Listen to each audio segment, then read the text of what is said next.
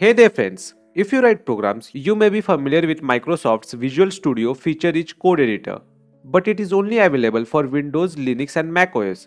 So have you guys ever wondered how you can install and use VS Code in your Android device? If yes, then this video is for you. In this video, I will tell you how to install and use VS Code in your Android device. So let's get started. To use VS Code in your Android device, first install Termux from F-Droid. Do not install it from Play Store. After you have installed it, open Termux application. This is how Termux looks. I will zoom in so that you guys can see clearly what command I type. Now, the very first command you need to type is apt update. You may already know what this command does because I have told about it so many times. It updates the list of packages. After it is finished, type apt install prut distro to install prut distro package in our Termux. We are going to use this to install a Linux distro in Termux. After it is installed, type prut distro list to list all the available Linux distros to install. We see Void Linux, Ubuntu, Fedora. You can install any of them. Let's install Ubuntu. For that, we need to use its alias, that is Ubuntu, after typing prut distro install command. So type prut distro install and the alias, that is Ubuntu. Hit enter. This will start downloading Ubuntu, and after download is completed, it will be automatically installed. It can take some time, like 4 to 5 minutes. After Ubuntu is installed, you will see this message. Now run prut distro login Ubuntu to login. So type or copy paste this prut distro login Ubuntu command to launch Ubuntu that is installed in our Termux. Hit enter, and if you see this root at localhost, that means now you are in Ubuntu system that is installed in Termux. Type apt update 2 times ampersand and then apt install wget-y and hit enter.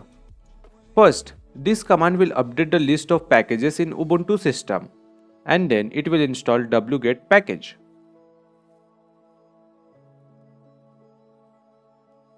After it is done, type wget and open any browser in your phone. Search for this code server releases. Click on the first link, that is from github.com.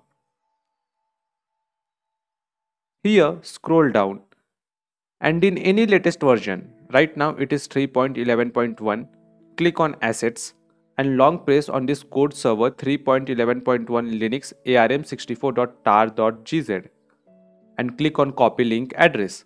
This will copy the link of this ARM64 tar file. Now switch back to Termux and paste it after wget and hit enter. This command will download code server file. It is of approx 80 MB, so it can take little bit more time if your internet connection is slow.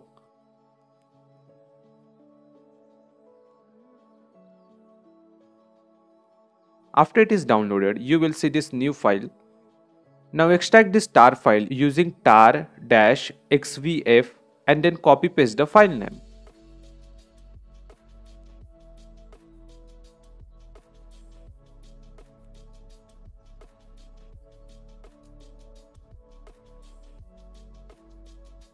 After it is done, you will see new directory named code server 3.11.1 Linux ARM64. Get inside that directory using cd command and then directory name. So I will type cd and then paste the file name that I copied last time and I will erase .tar.gz, hit enter, and now we are in code server directory. Here, get inside this bin directory by typing cd bin. Here you will see this code server file. Type export in capital password equals and in double or single quotes type password for your VS Code. I will go with 123.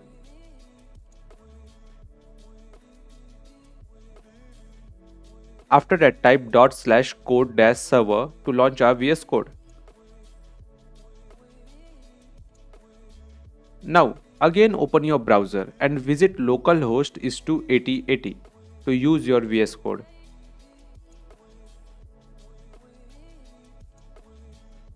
You will be displayed with this login page. Enter the password you specified earlier. For me it is 123 and click on submit.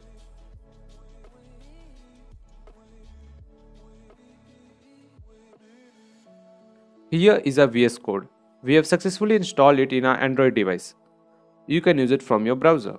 Hey, stop, don't leave now. Now I'm going to tell you something that will be very important for you. See, if I will click on File Explorer and then open folder, I cannot access my internal storage. All I can access is just these three folders. So, if I can't access or save any files or folders in my internal storage, I don't think this VS Code will be useful for me. So, how to access internal storage in this VS Code? For that, switch back to Termux, create new session, type termux-setup-storage. Hit enter and then click on allow to give storage permission to Termux. After that, you will see this storage directory. Get inside that storage directory using cd command, then directory name, that is storage. Here, type pwd to print the path of the storage directory. Copy this path and launch our Ubuntu in this session 2 using prud distro login ubuntu command. Here, as you can see now, there is one directory and one file. To access our internal storage in this Ubuntu system, we need to create a symbolic link of our internal storage here. For that, type ln-s and paste the path we have copied and hit enter. Oh, I accidentally typed ln-a instead of ln-s. Let me correct it.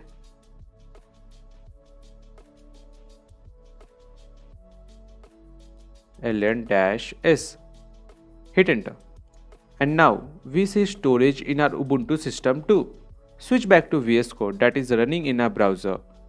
And now we can access our internal storage too in this VS Code.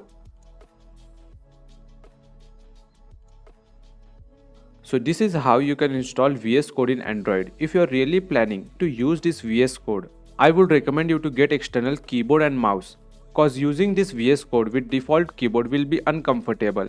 And also all the commands used in this video to install VS Code in Android is in this article on amanbytes.com.